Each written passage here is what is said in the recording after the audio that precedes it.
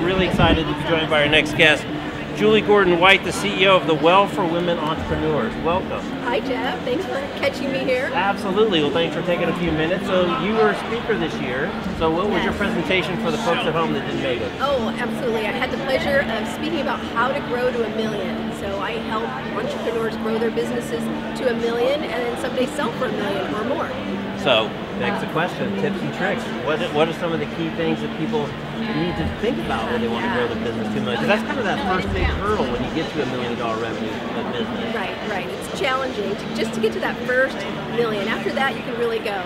So I really encourage entrepreneurs to think about reoccurring revenue in their business because especially in the beginning, there's a lot of feast and famine of income coming in. You don't know when it's going to come in next. So if you can create reoccurring revenues like maintenance contracts or something that people consume every single month and you can bill it for them over and over. Right. I sold a plant rental business one time. So there's amazing, plant rental business. Yeah, so people would go and take plants into a corporate office and then they would maintain them and then they'd build them every single month. Or an online subscription-based business, which is super hot right now. If you have a product, you can just drop ship it over and over after people buy it. The box industry is really hot right now. Get a box of the month. Right. So finding a way to build reoccurring revenue in business is golden. Now, are most of your clients service businesses or product businesses? Both. So we have a lot of service companies. Usually, 1 or 2 people have started it, and then product companies also, a lot of food products and fashion lines and things like that. I work with a lot of women entrepreneurs, so we tend to get on that side. Okay. So people are like, what does it take to kind of get over the hump? To take that first leap. What do you tell people? Because I'm sure a lot of people, make a cool food item. The family's like, you should make this. How do you help them kind of get over the hump? What does it take for them to get over the hump to actually get started? Great question. Everybody needs a business plan, but I think sometimes when people think business plan, they think of that 40, 50-page document to take to a bank. I teach women to start with a 1-page plan, really simple. Understand your vision, why you're doing what you're doing. What is your big strategy? What are you going to use to make your business successful over time? What are the maybe 3 objectives, that are measurable? How much money are you going to make? How many contacts you're going to, new clients maybe, things like that. So measurable objectives, and then the action steps you need just to get started. You can do it just for a 90-day format. I actually teach a 21-day business plan to really help take a micro step forward. But 90 days is great, and a 1-year, 1-page plan is fantastic. So that's an easy way to get started. And then what are the classic kind of pitfalls that most people fall into there? I want to build a business around making some cool product or a cute thing I sell, but I don't have a clue about accounting. I'm not keeping track of my expenses beyond maybe my easy, cost of goods sold. What are some of the pitfalls that people traditionally kind of fall into? Well, that was one of the topics I talked about today in my talk, is that you got to know your numbers. You have to understand the economic model of your business. You might make a really good thing, cookie, whatever it is, but is it profitable?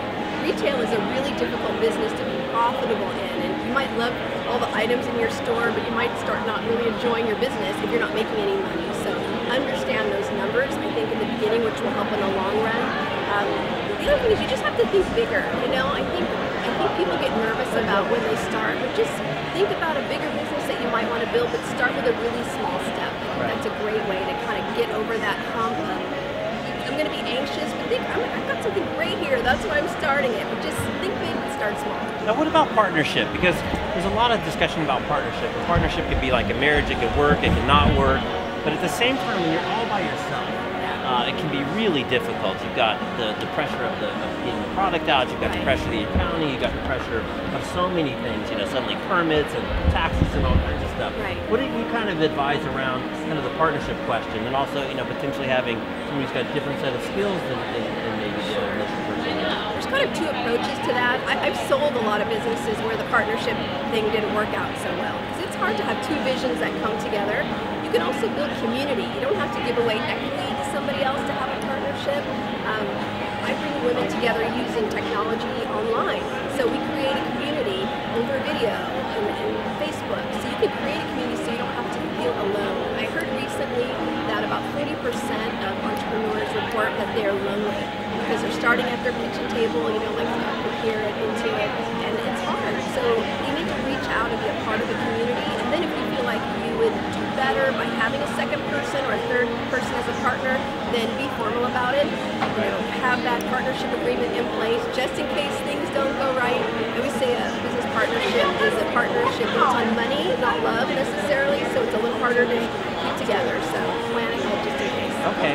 So another big thing that's changed is, and you mentioned it, the community and the direct connection that you can now have with your customers that you couldn't have that before. Oh, that's right. Now via social media, Pinterest, Facebook, Instagram, pick your favorite platform. People can connect directly with your customers. How has that changed the kind of the whole entrepreneurship game? Level the playing field. Before it used to cost a lot of money to have all of that interaction and feedback tools with customers. Now you can go straight to your customers.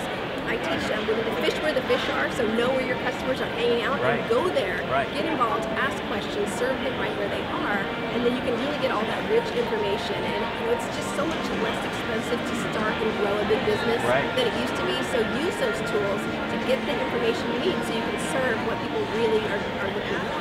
Because the other piece that used to be so hard was distribution, right? No matter what you had, how do you get it into the stores? How do you get people to get exposed to it? How do you get trial? But now with Amazon and all these other distribution methods, you're no longer going to lock in. There's a lot of ways that you can use existing distribution to get your stuff out in a much easier way. Absolutely, and I think in some ways there's a different challenge now because really thinking about the best way to go about it, right? So you want to choose the one that's going to get you to where you want to go fastest, probably.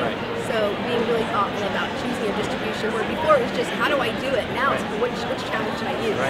All right, so Julie, I'll give you the last word before we sign off. How can people learn more? They want to grow their business to $1 million, sell it for many millions. Where should they go? Oh, I would love to help them. They can come to growatthewill.com. Lots of free resources, courses. I do a 21-day business plan webinar every Wednesday at noon Pacific. Come try it out, have fun, and come grow at the well so you can grow to $1 million and someday sell for $1 million. I like more than $1 million. Sell for more than $1 million. Come on, Julie. Absolutely. All right, Julie Gordon-White. I'm Jeff Frick. We're at the Intuit QuickBooks Connect 2015 in San Jose. Thank you, California. Thanks for watching.